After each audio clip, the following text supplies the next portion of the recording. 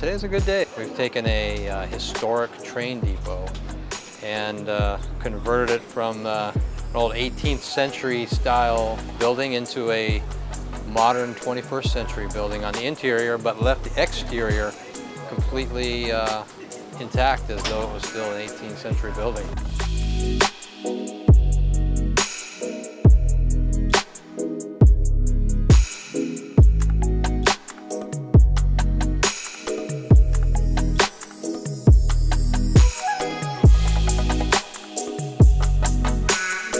So we're here at Valley Pier. Lemoore is the new location. We're just happy to get it open. It's more of a soft opening for us. We're going to be here for the next few weeks and throw a whole grand opening relaunch on July 4th. So we're happy with everybody. We're thankful we're here. We made it. Oh, here's the man right here too. Cultivation guy, TJ. He's got it. I'm TJ Hammond. I'm a director of cultivation out at Green Smart Farmer. Just excited to be in Lemoore, opening up another dispensary for the community. Lemoore voted this in, so we're happy to be here. This is our 4th Valley store, 5th overall. Just get out here and experience it. Come check out all these great bud tenders. They're so knowledgeable. They will help you with anything. They make you feel comfortable. Support your local bud tenders, that's right. Usually, like I tell the guys, the last wheelbarrow of construction materials coming out as the first customers walking in. We made it by the skin of our teeth. We left here super late last night. We're here early this morning. Construction crew, all these guys, can't do it without them, bro. Best guys in the business. I'm Matt, I'm the store manager here. We're super excited to see you guys come down. We've been in construction for about 3 months. As you can see, everything's ready to go. So we're actually going to be opening up in 3 minutes. Yeah, right now it is 10 on the dot, so we're speeding through it. We're going to make it in there. Game time. I'm ready to go. How's everybody doing? Great. Thanks for coming.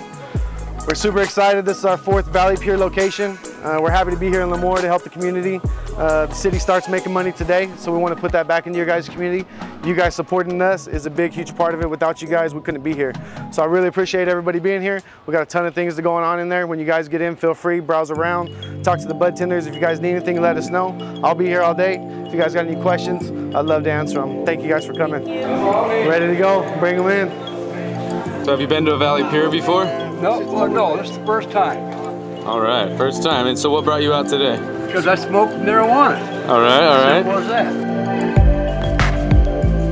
Always here to support us. Go check out CC Biker.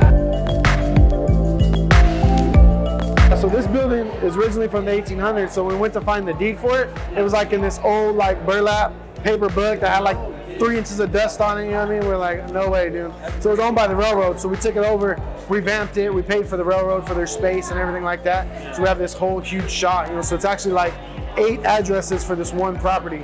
So it goes all the way to the end. You see the bus station at the end right there? That's still on our property. We left it open, fully operational, so the city doesn't lose anything. We paid to upgrade the water park next door, and then we're working on some things, help the skate park and some of these local businesses around here, boast them up, the theater, you know what I mean? So Lemoore is open to cannabis events, which is very rare. A lot of the cities that opened up for cannabis don't actually have an event ordinance. Lemoore does, and we do have another location, but they're so open here, we're gonna be able to do more things, have more events. City manager, Lemoore, super excited, been super helpful.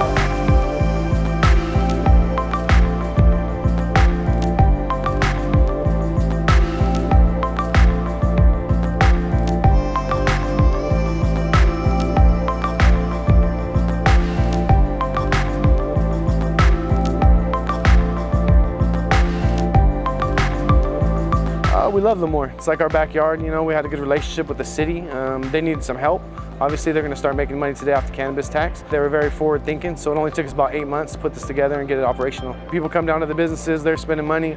You have the theaters about to open up back down here. You got some of the restaurants. We've been blessed enough to have plenty of people to come through here and spend money in the town and kind of revitalize this downtown area. Tell me, you guys are opening here today, soft launch, like you said. What's that kind of like for you guys?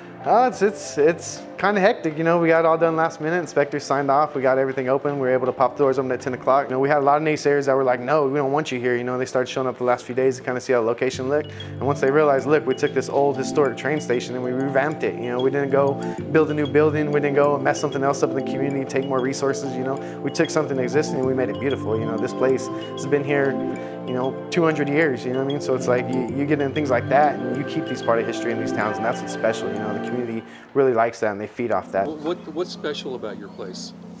It's just we're a family team. We're all from the Valley. You know, this is the whole thing since the Valley Pier name. We wanted to keep it here local. We don't want big business to come in and kind of take over, so we're staying here. Told you, train comes through. Don't be surprised if you see it.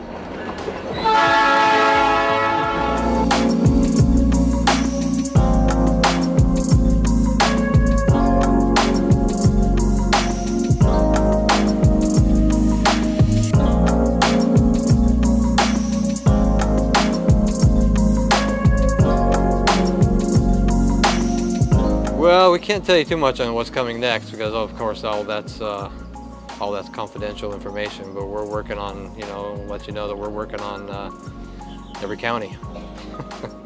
There's a Valley Pier coming to you soon.